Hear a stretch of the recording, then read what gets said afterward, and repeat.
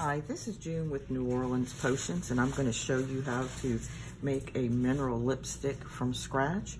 I've already put all my ingredients in these little cups as they're just easier for me to distribute from.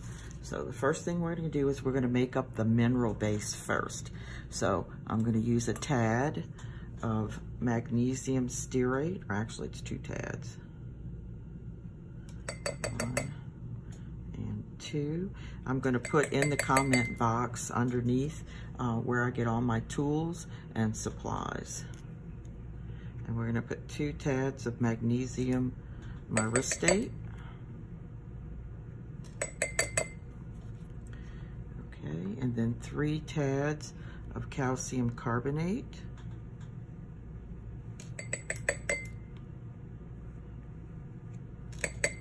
You have to tap it because it really doesn't come out. It actually sticks in the spoon. Okay, that's the mineral base for the lipstick. And then the next thing we're going to do is we're going to add the color. And this is red 33 Lake dye. And we put 2 large. This is messy, so you could wear gloves. I don't particularly care to. But sometimes it's good. I always keep a paper towel. That just kind of helps me keep it cleaner. Also, too, when you're working with minerals and mica powders and pigments, it's always good to wear a little mask. I'm not on this because I'm talking, but when you're creating stuff, it's a good thing to do because you really don't want it breathe in any of these. Okay, and then the next thing we're going to put is 1 large scoop of titanium dioxide.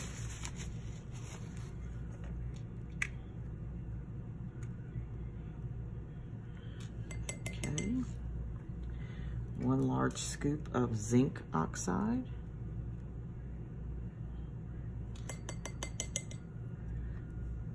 Okay, and then the next thing we're going to put is a tinge of black oxide.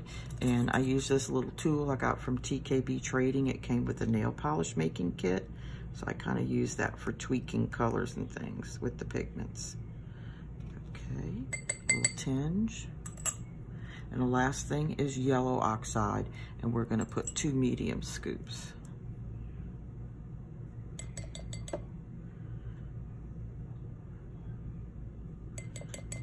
Okay, that makes up the base of the lipstick and the color recipe.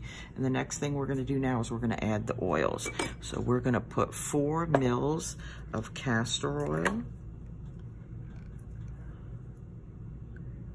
Okay. I also get these from TKB, these syringes. And then the next thing we're going to put is 2 mils of jojoba oil.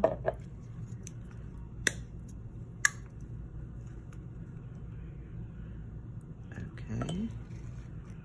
And then the next is going to be the vitamin E.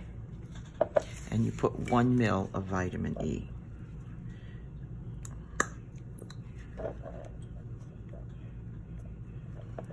Okay,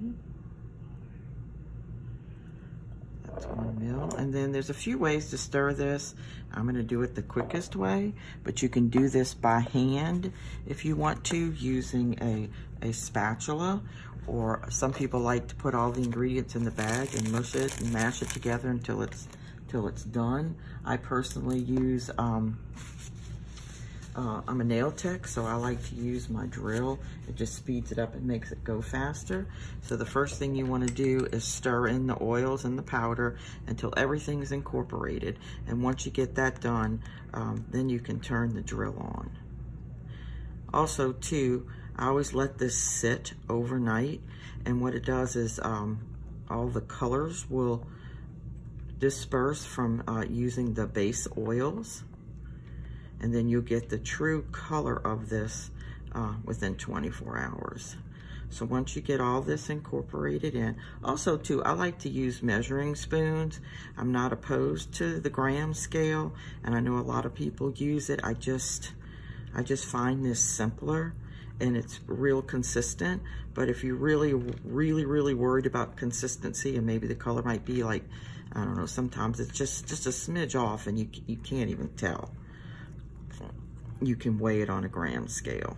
What you do is you take the recipe, you weigh it out one time from the measuring spoons, and then you continue to use your gram scale after that. Okay, I've got all the oils incorporated, so now I'm gonna turn the drill on, and I'm gonna mix this really quickly. I'm not gonna drill it too long because I don't wanna keep the noise up in the video, but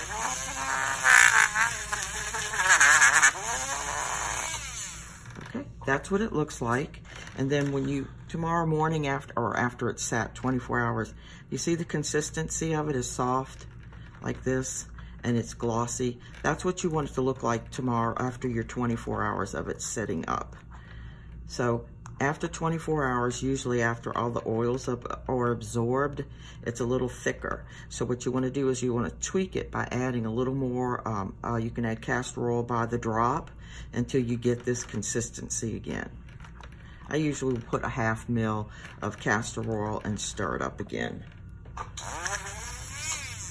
Okay, that's what it looks like. I use these little glass bowls, I got them actually at the dollar store, 4 for $1. They're just real easy to clean. I'm gonna put some of this on my arm so you can see what it looks like. Oh, see, that's a very pretty color. And when you tweak it the next day and you have to put castor oil back into it to get this consistency, it also, castor oil makes it very, will make it glossy. Okay, and then the next thing I would do is, once it's finished, I have this 10 ml pot I got from cosmetics.com, and I will put it in here. And then also, I also use this lip gloss tube, and that portion will fill this lip gloss tube exactly. There is a video from tkbtrading.com that actually shows you how to fill these. I plan on making another video because I have a little bit easier way that'll show you how to fill. But for the most part, I do it in these pots. Okay, that was June. I'm June with New Orleans Potions, and this is Old Absinthe House lipstick. Thank you very much.